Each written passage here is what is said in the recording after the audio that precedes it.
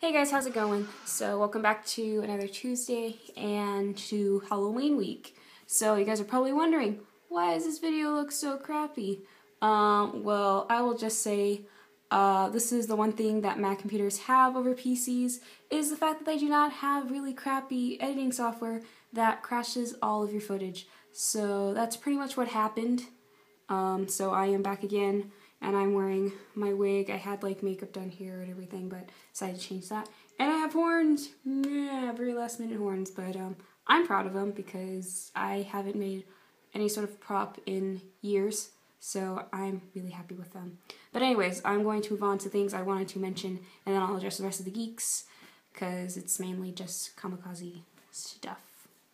So if you haven't seen the trailer for it already, DC is actually coming up with a new animated movie. Obviously working with the style and the costume designs for the New 52. It looks really cool. The animation looks really stunning, at least at its, really high points. There's a couple of points when the animation is just very staticky and very kind of choppy, but overall it looks really cool, so I'm really excited. I love all the DC animated movies. They're really good. Another thing I wanted to talk about is this idea of violent video games. The reason why I'm bringing this up is surprisingly because it deals with Pokemon. Since Pokemon X and Y came out, PETA has spoken up again, and there was an article put out based around this vlog that was put out by a mother and how she completely just like destroyed her daughter's 3DS and flushed like all of her games, like Pokemon games, down the toilet because she felt it was so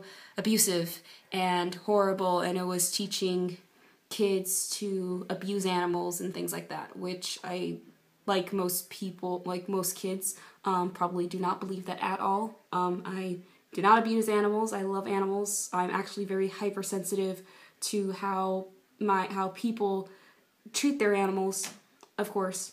But it's an interesting question because it's back to this whole idea of video games making people violent, which is very interesting because I think that even decades, before now, I feel like people were a lot more violent.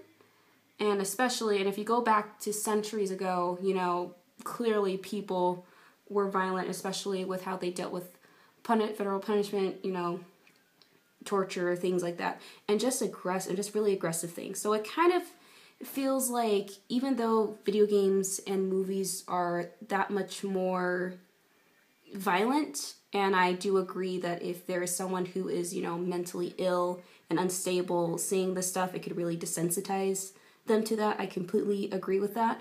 But I feel like as a society on a whole, it's kind of done the reverse, effect. Not so much that violent video games has made us less violent, but I don't feel that it really has so much in it as an effect.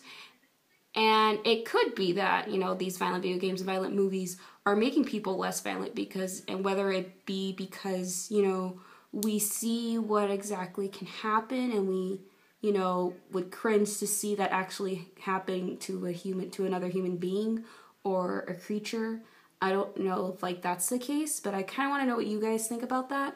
And obviously, if you think games are violent or they're not violent, they make people violent, let me know what you guys think and explain why. I'll put a link below to the article that was written because she also associated Pokemon with marijuana. And well, granted, marijuana, cannabis does have some medical purposes to it, so is that really a bad thing? Addressing the rest of the geeks, Steph, Nikki, your costumes look so amazing. They're fantastic. And Mario, I did watch Evil Dead. I did watch the remake of Evil Dead. I actually never really watched a lot of horror movies. The only classic horror movies that I guess are classic that I've seen are the original Nightmare on Elm Street movies. But I did watch the remake of Evil Dead, and although it's pretty freaking weird, I actually did sort of enjoy the premise of it.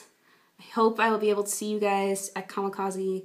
I'm so excited and tired and exhausted and happy and sad, just too many emotions about, you know, Kamikaze this weekend. So I will hope to see you guys there, and make sure you guys, and people out there, make sure if you guys are there, make sure if you see us, say something, and we will take your picture and put it on Facebook and blackmail you guys, which doesn't sound good, but it'll be fun, trust me, it'll be fun.